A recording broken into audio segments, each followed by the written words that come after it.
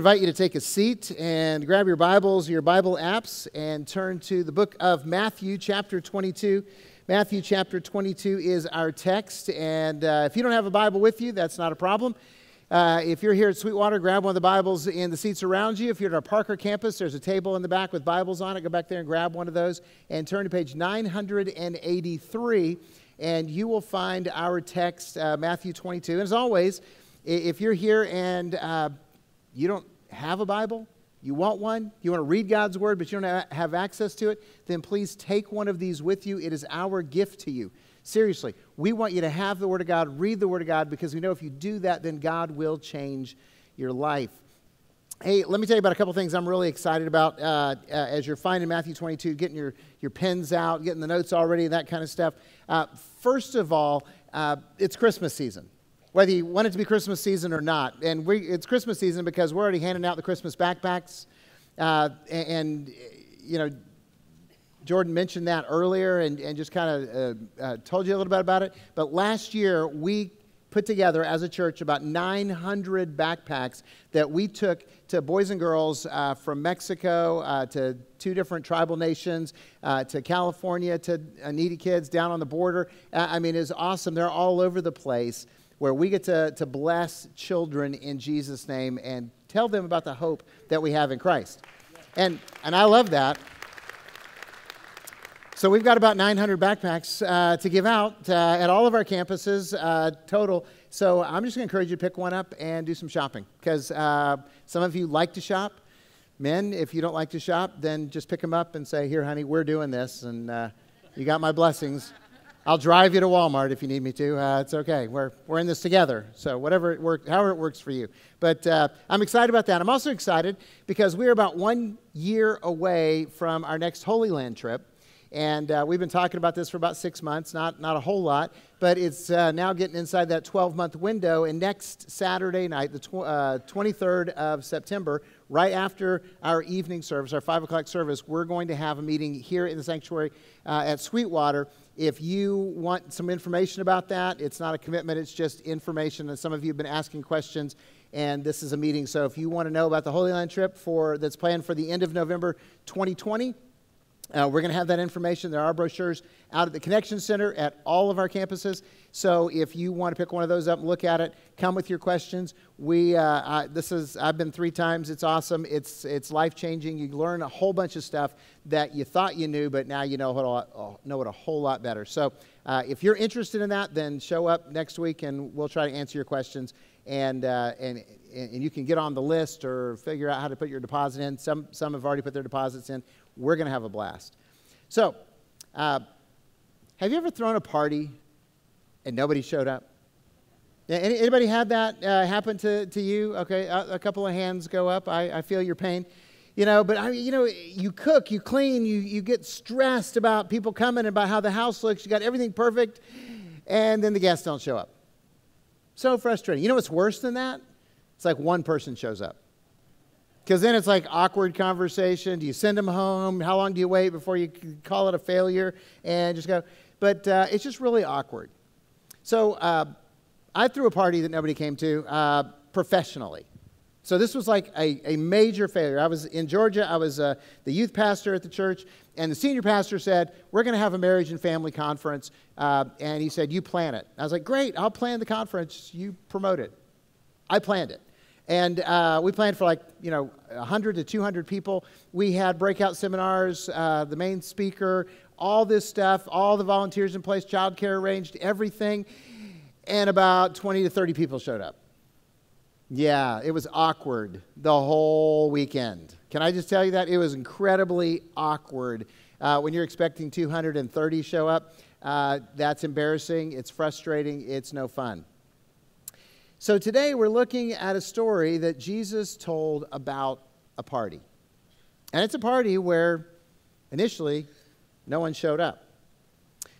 Matthew 22, beginning in verse 1, says, and again, Jesus spoke to them in parables, saying, the kingdom of heaven may be compared to a king who gave a wedding feast for his son. And he sent his servants to call those who were invited to the wedding feast, but they would not come. And again, he sent other servants saying, tell those who are invited, see, I have prepared my dinner. My oxen and my fat calves have been slaughtered, and everything is ready. Come to the wedding feast. But they paid no attention and went off, one to his farm, another to his business, while the rest seized his servants, treated them shamefully, and killed them. The king was angry, and he sent his troops and destroyed those murderers and burned their city. Then he said to his servants, the wedding feast is ready, but those invited were not worthy. Go therefore to the main roads and invite to the wedding feast as many as you find. And those servants went out into the roads and gathered all whom they found, both bad and good. So the wedding hall was filled with guests. But when the king came in to look at the guests, he saw there a man who had no wedding garment. And he said to him, friend, how did you get in here without a wedding garment? And the man was speechless. Then the king said to the attendants, bind him hand and foot and cast him into the outer darkness. In that place there will be weeping and gnashing of teeth. For many are called, but few are chosen. Interesting story, isn't it? So we're continuing our Moral of the Story series. You read Jesus' stories, and they make you scratch your head. They make you kind of go, okay, now what does that mean? Okay, so here's some things I want you to see in the story. First of all, the kingdom of God is a party. The kingdom of God is a party. I don't know if you caught that.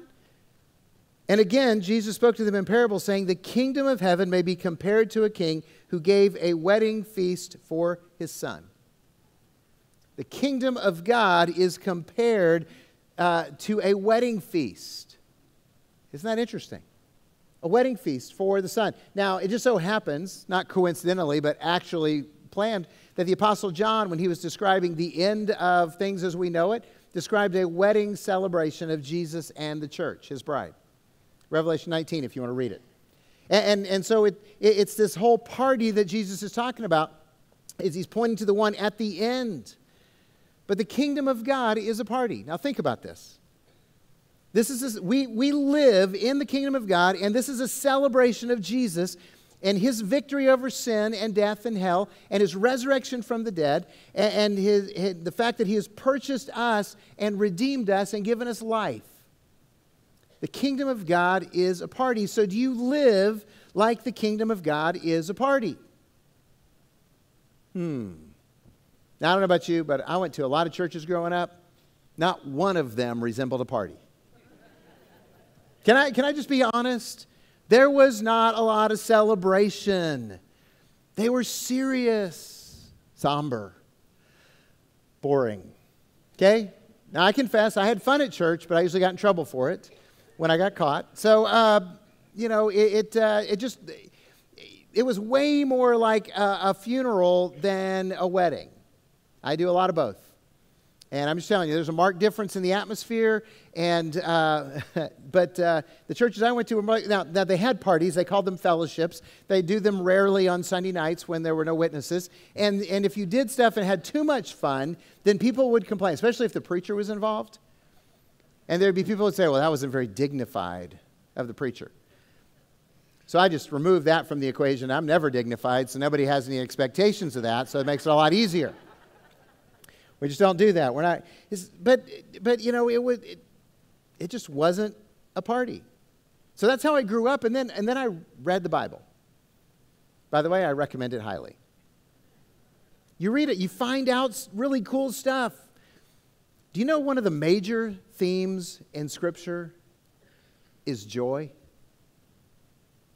The word joy or rejoice is used over 400 times in the Bible. 400 times. You think if God mentions something 400 times, it's important?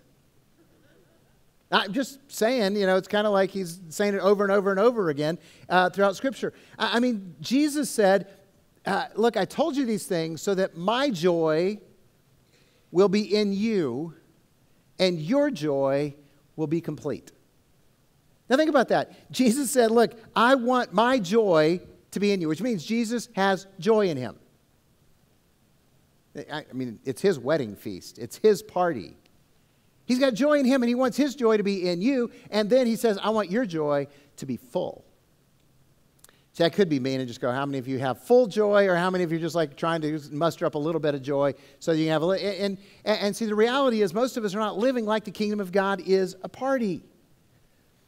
And yet the fruit of the Holy Spirit is love. Do you guys know what the second one is? Joy. I mean, it's ranked high. It's number 2. There's a reason self-control is number 9.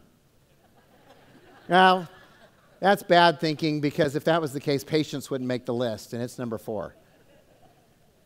Right? Love, joy, peace, patience, kindness, goodness, faithfulness, gentleness, self-control. This is the character of Christ that he wants us to live, and joy is up there. How is it that we can discount it and not focus on it and go, hey, a spiritual discipline, a result of being close to Jesus, is joy in our lives? And then the Apostle Paul, he's just annoying, because he says, hey, I want you guys to rejoice always. Rejoice in the Lord always. I'll say it again, rejoice. He had a repetition problem too. Over and over and over again. The kingdom of God is a party. God wants to fill your life with joy, because we are celebrating the victory of Jesus. That's what we're living in.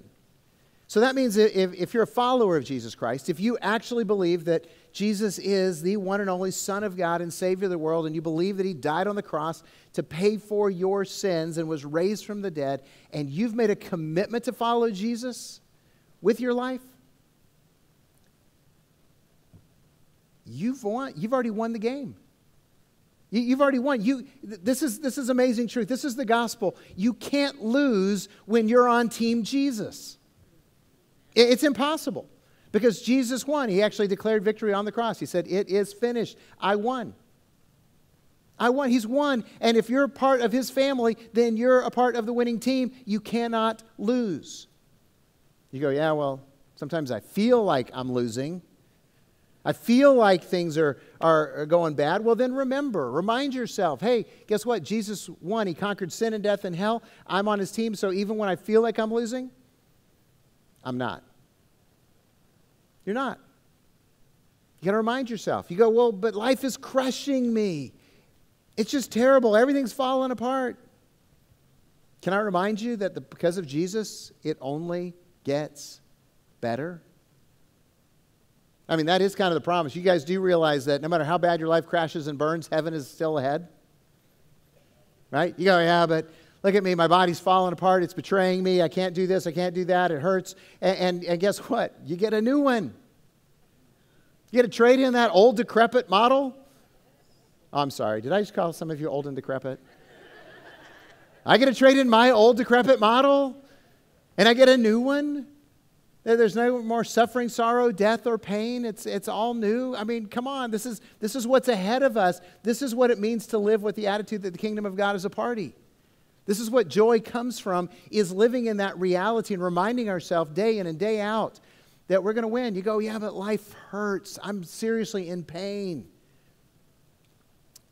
The Apostle Paul, Romans 8:18, and if you don't know this verse, you need to look it up, you need to mark it, you need to memorize it. He said, I do not consider the present sufferings worth comparing to the glory that will be revealed in us. This is a guy who knew suffering really well.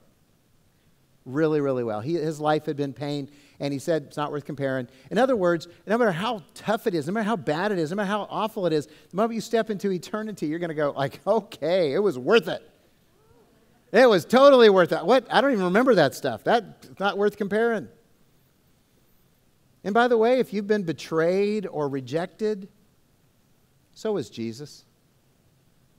Right after he said, I want my joy in you and I want your joy to be full. Betrayed and rejected. And he's the one who's promising victory. So you just hold on to him. And yeah, sometimes that's all you can do. I just got to hold on to Jesus. But still remind yourself, we can't lose. Because of the price that Jesus paid on the cross, because he redeemed us from death, then the kingdom of God is a party. So are you celebrating that reality? Are you living with that reality? Are you acting like you're on the winning team? Because one of my pet peeves is Christians and churches that are so upset about how terrible the world is. Oh, it's all getting bad, and it's all going to hell in a handbasket. Look what they're doing, and this and that, and social media this, and the public. Look, Guys, I read all that stuff. I see all that stuff. Can I just remind you, we win. We win, so stop whining. Okay, if you're going to win, then be a good winner and don't whine. Be gracious, be kind, be loving. It's a reality, and if we believe that reality, it'll change the way we think because the kingdom of God is a party. Because the kingdom of heaven may be compared to a king who gave a wedding feast for his son. So the story begins describing a celebration, but that quickly turns sour. Now, this is a prophetic story that Jesus tells, so let's talk about the history of rejection. The history of rejection. I know it's a party, but it's a party where no one came. So this story is a history of God's interaction with Israel, his chosen people. And God is inviting them to the party celebrating his son, who happens to be the Messiah, the chosen one, the one that they're hoping for will restore the glory to Israel. They're hoping for the Messiah. They're waiting for the Messiah. By the way, if you talk to practicing Jews right now, Orthodox Jews, they're still waiting for the Messiah. But he came. And God invited him to the party, and guess what? They didn't want to come.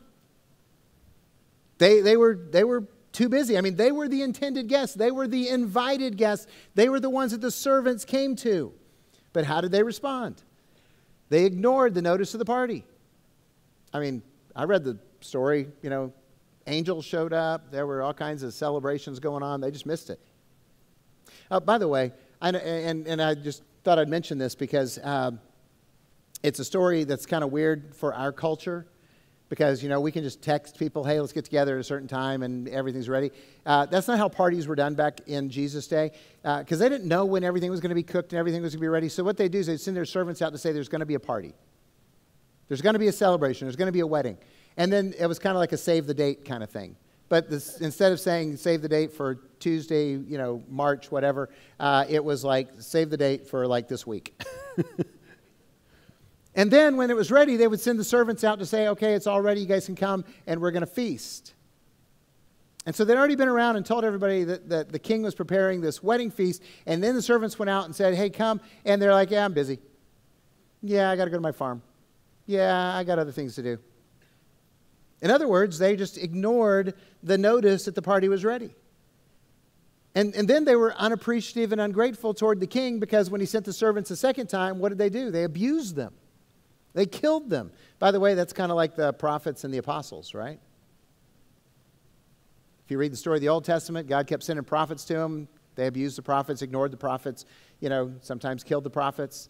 The apostles, 11 out of 12 died violent deaths. Wasn't pretty. So, when you look at these things, you go, oh, this is what's happening. And that history of rejection resulted in judgment. I mean, we're talking about joy, but this is not a joyful passage. Verse 7, the king was angry, and he sent his troops and destroyed those murderers and burned their city. Jesus is a prophet, and he's telling what's going to happen about 40 years later. When Rome sent the troops to Jerusalem, they were tired of the rebellions, and they besieged the city, and they conquered the city, and they laid waste to the city of Jerusalem. They destroyed the temple and threw down every stone from it. 70 A.D. is when it happened. And for 1,900 years, the Jewish nation was scattered. So just, by the way, for us, if you're ignoring God, if you've been ungrateful for his blessings, if you've been rejecting the love and wisdom of Jesus, the Apostle Paul reminds us not to be deceived. God can't be mocked, that whatever a man sows, that's what he's going to reap. And if you sow to the flesh, you will from the flesh reap destruction. But if you sow to the Spirit, you'll from the Spirit reap life.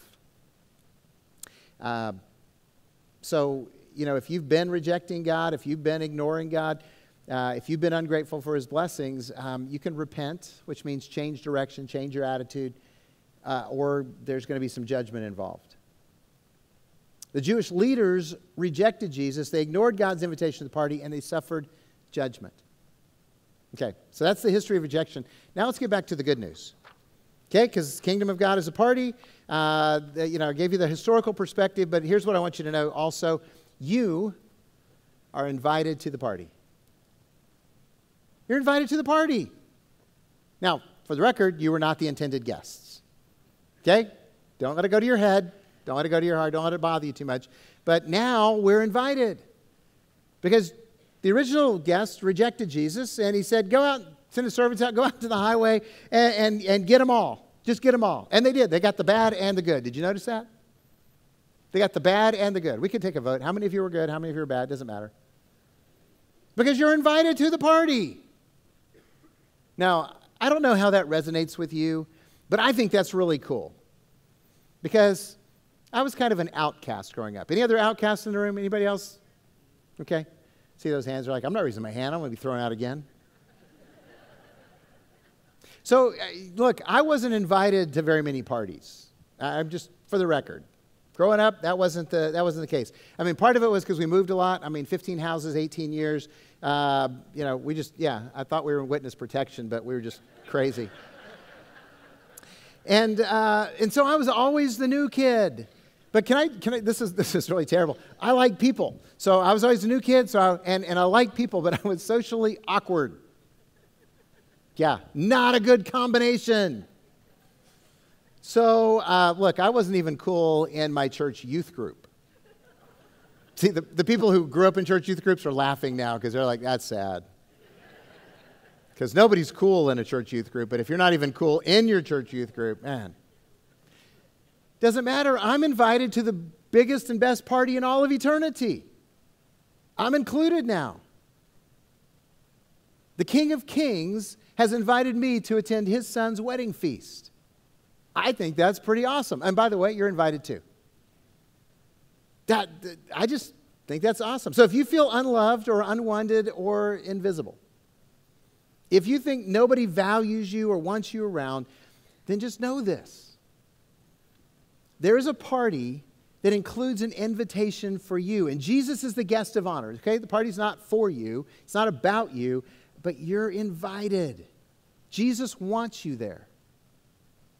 Think about that. King of Kings and the Lord of Lords wants you to attend his party. See, I said the words, but I'm not sure that really is sinking in. Because that just... I say that, I wrote this, but I'm still just going, that is like some of the most awesome news you will ever hear. The King of Kings and the Lord of Lords, who has all power and all authority, wants you and me at his party. Desires that you show up, that you attend, that you be there. And I think that his invitation trumps every single rejection that you've ever been dealt. See, the rejection hurts us, and we carry that pain around, and sometimes we say, well, if God really loved me, then why did he let this happen, and why did he let that person do that, and why did I have to experience that? And it's all real, but let me just tell you something. My wife turned me down for a homecoming dance 3 years in a row. Hey, don't worry, she wasn't the only one turning me down.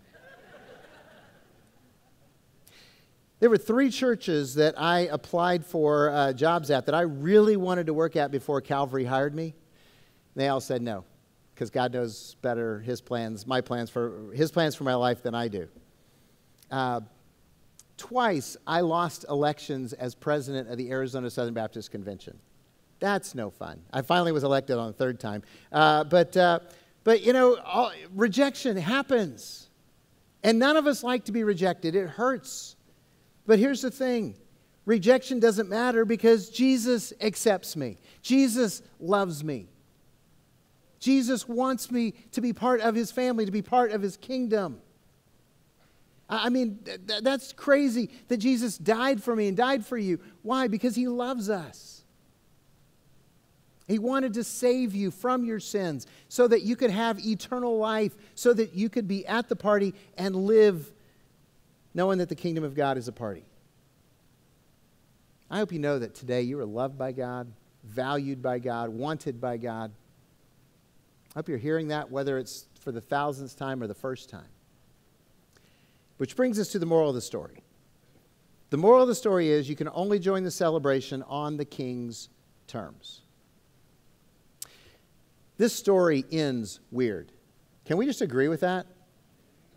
I mean, because it's like the whole wedding hall is finally filled with guests. Yay! And then you get to verse 11. But when the king came in to look at the guests, he saw there a man who had no wedding garment. And he said to him, "Friend, how did you get in here without a wedding garment?" And the dude was speechless. "I don't know." Then the king said to the attendants, "Bind him hand and foot, tie him up, cast him in the outer darkness. There'll be weeping and gnashing of teeth. Many are called, few are chosen." What in the world happened? That is such a weird ending to the story about we're all included, we're all invited to the party and everything. But the reality is you can only join the celebration on the king's terms. So here's the background. When you came to this wedding feast, you were given wedding garments. Here, put these on. Kind of a cool deal. Unless they're dorky, right? But, you know, some of you are thinking, I wouldn't want to wear their clothes they picked out. That's how it was. So you came to the party, you got the wedding clothes, you put it on so you could celebrate. It's really not all that strange because if you think about it, we do the same thing today, right? You go to a conference, you have to put on this lanyard or wear a badge that says, "I'm in," so you can go eat at the buffet and get into the meetings, right?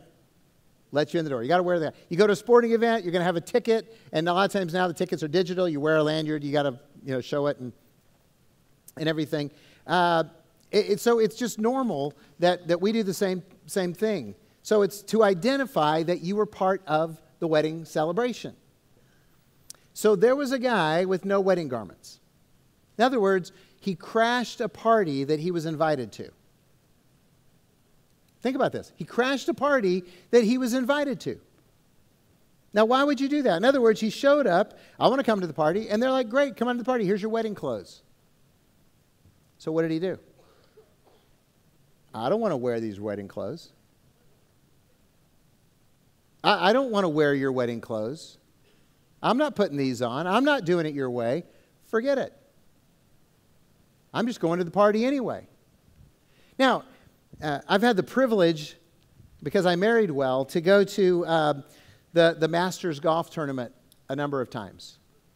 And I realize it's a privilege, and I'm thankful for that. And they give you the badge and all this kind of stuff. You got to wear it around your neck. You got to show it. But here's the thing: when you go to Augusta National Golf Club, you got to play by their rules, or you don't get in. You know what their rules include? No cell phones. 0 cell phones. No cameras. 0 cameras. You try to smuggle in a cell phone. I mean, you're going through security, by the way, and they're looking for them. You try to smuggle one in, they'll throw you out. You're not playing by their rules.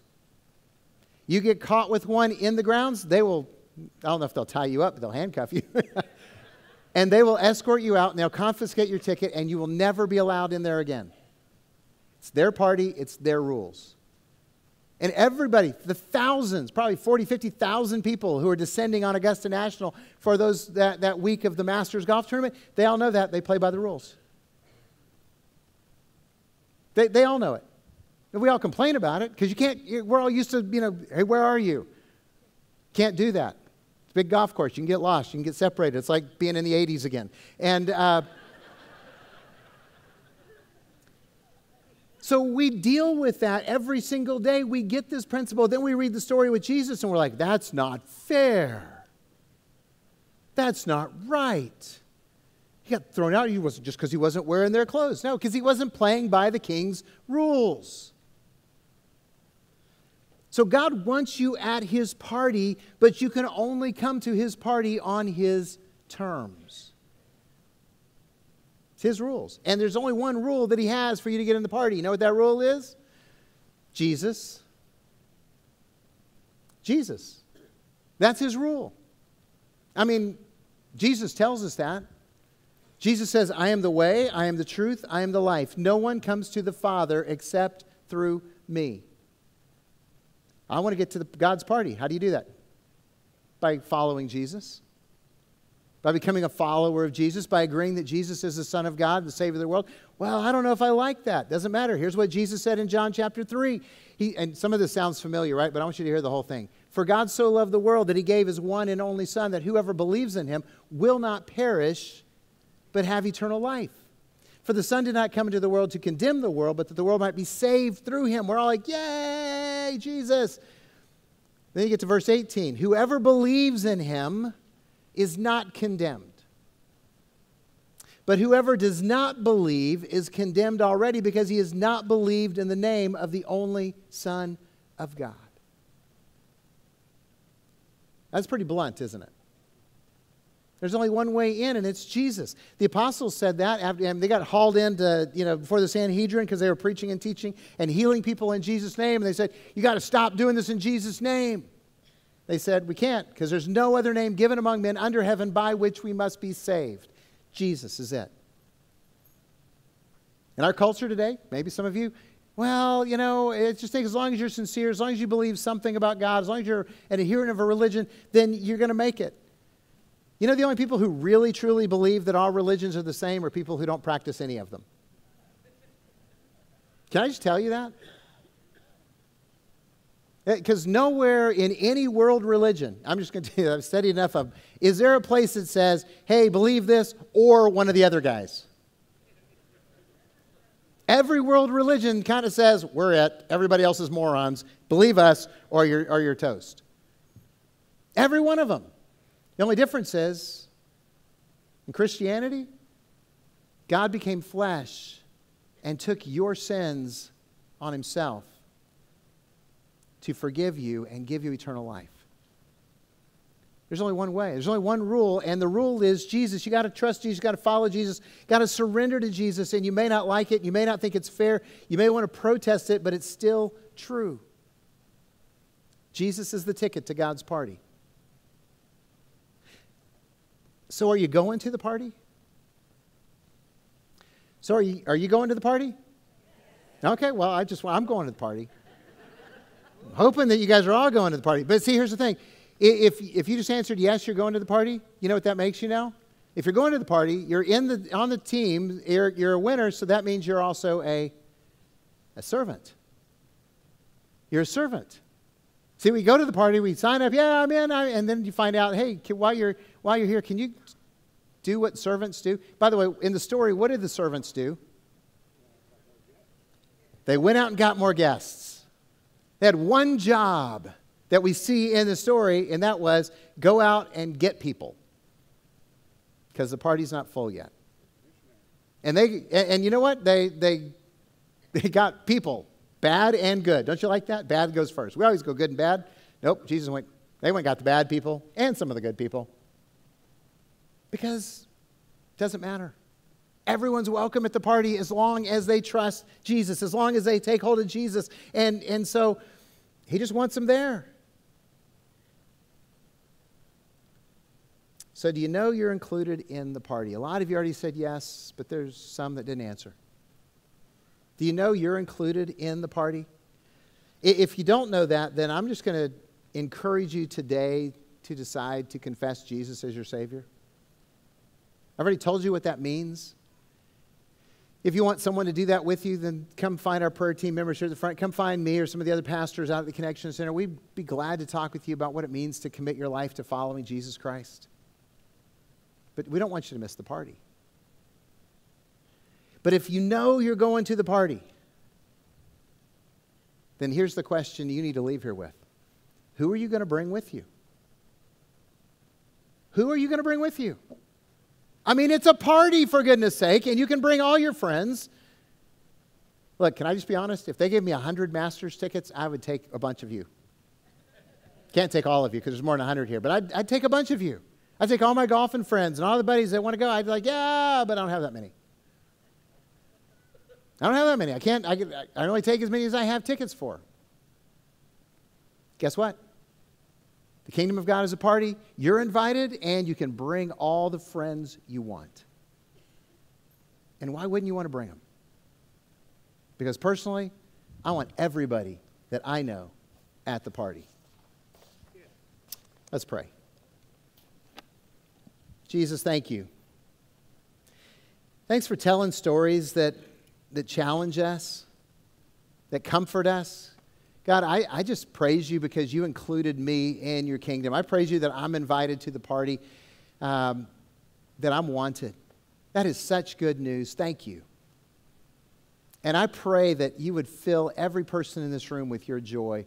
I mean, I know that's your desire, that your joy would be in us and our joy would be full.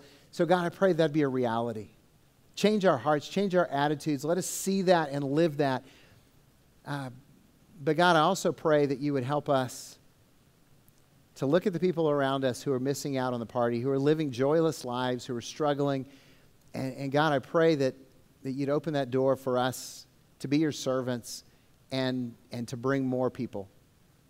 Good people, bad people, doesn't matter. Just people.